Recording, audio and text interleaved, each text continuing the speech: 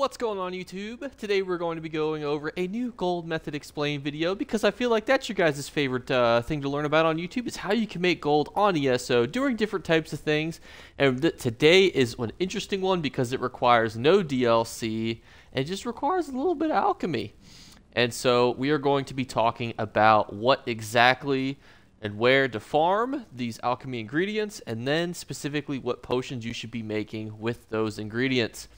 Before we jump into the video, based on the feedback on the last video, I'm going to be adding chapters so that if you want to skip through the intro, you can, because this is now my generic intro where I say, hey guys, thanks for coming. I love you. Remember to comment on the video. We're doing a giveaway on the 1st of May. We will be doing a drawing to pick a winner. All you have to do to enter is comment on any video, anytime, ask a question, leave feedback, tell me my feet are smelly, comment that my kitten is cute, because that will also be going in this video too. Is there will be a picture of Evie because one of you guys asked for a picture, and right now she is currently sitting on my leg because I just got home after working 12 hours and she is happy to see me.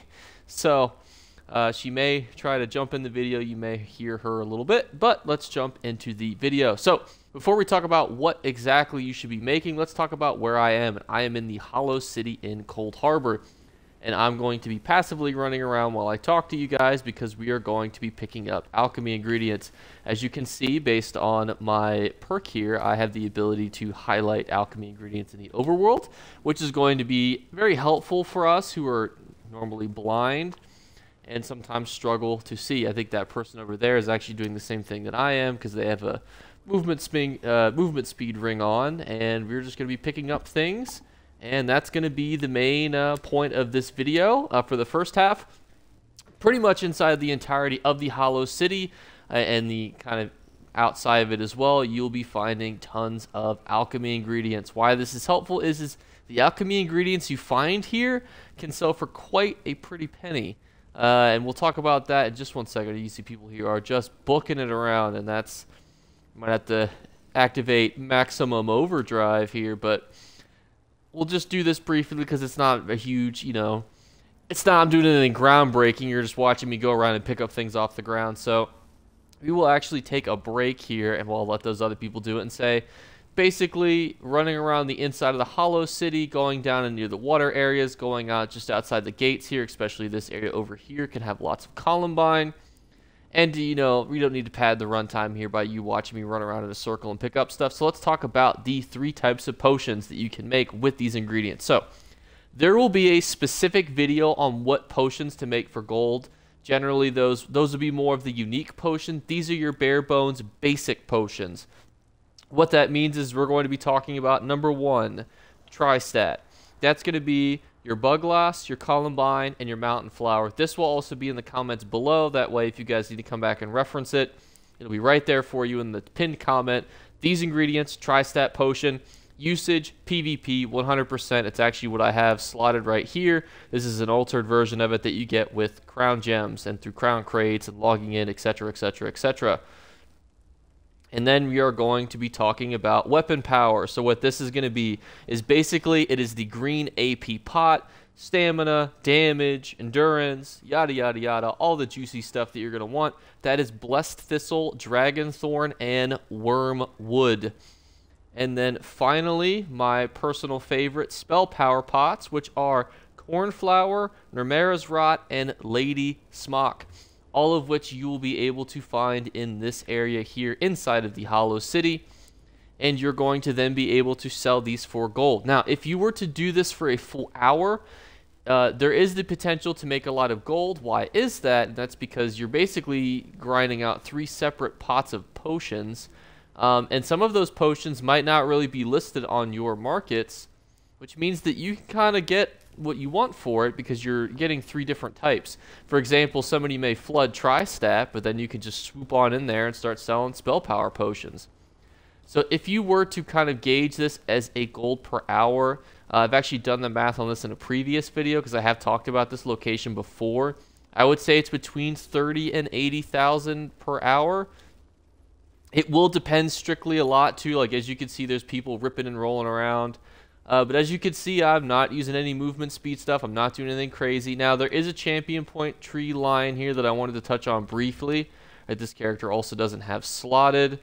I don't believe, at least. So you're going to want to have plentiful harvest on. That will make things go faster. And master gatherer.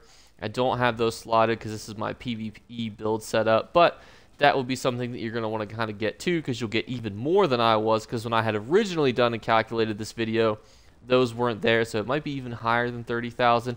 30,000 is just a good number, though, because if you were to sell these potions at market value with other people and you wanted to try to get a return on your gold quickly, 30,000 is probably pretty realistic as what you could expect without, you know, getting your hopes up or anything like that. So that's kind of what I would say, you know, around 30,000, but all the way up to 80,000, because there's a good chance that, especially if you play on PC, because PC has a lot of those endgame players, and I'll talk about this in my Market Watch video, which, by the way, that Market Watch for this next upcoming month is going to be crazy, because we got a whole new DLC, a brand new event that's never come out before, new sets, new zones, new everything, new players coming back to the game. It is making my brain juices flow, trying to imagine all the different things that'll be happening. So keep a watch out for that. I will say, though, in the meantime, because you watched this video, just a reminder, because I like to give you guys little bits of tips in the meantime.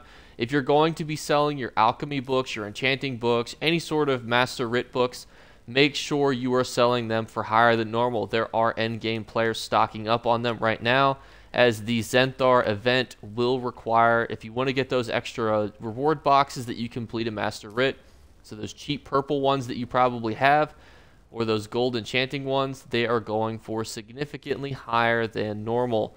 So I want you guys to keep that in mind when you're selling those things, because this is going to be a big market change. And I'll probably post that video either Thursday or Saturday, because Friday will be the golden vendor video. I'm also going to do a video on the top 10 potions to sell, which is going to be different than this, because these 3 potions, very popular, very useful, but they're not really unique. I mean, we just had our Dragon Slayer video yesterday. We just learned about the crazy potions where you can go invisible, get your ultimate back crazily. You know, we're going to be talking about the unique potions, a top 10 potions video, which is going to be, it's going to have some juicy stuff on there. So stick tunes for that. And we'll get into that here probably in the next couple days. But again, suggestions, comments, ideas for future content, always feel free to drop it in the comments below. I'm going to keep the same question of the day as I did yesterday. What are some changes or things that you'd like me to make for my videos? Just so you guys know, I have obviously different types of videos. When I make things like the lore videos, very scripted. Same with the Market Watch videos, very scripted. This is things that I come home from work, I record these videos, I talk about things. Here I actually have notes, because obviously I'm talking about the specific potions and things. Actually, you can see that person is picking up, and that person's also picking up things. I have obviously the potions on a script and kind of points I want to hit upon, but nothing too crazy.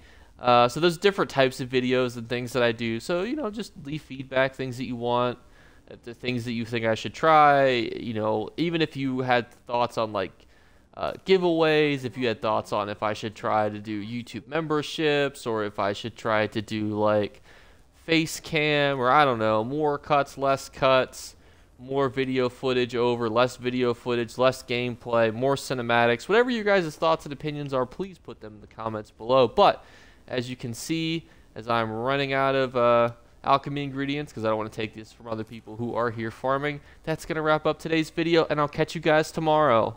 You want to say anything to the people, Evie, before we go? She's playing with my foot right now.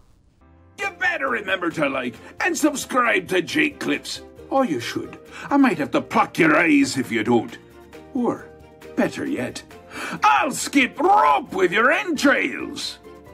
Do it now. Subscribe. Ta-ta. Off with you.